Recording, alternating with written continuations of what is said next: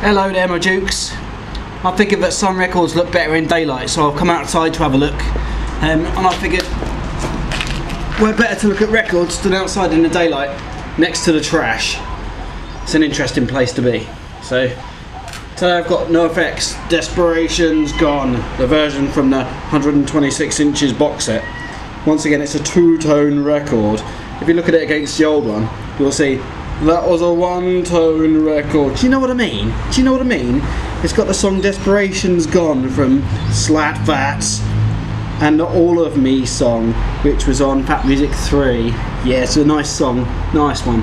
And if you have a look at the covers here, 1 second. Oh gosh, just a little bit of dirt there on the floor, just a little bit.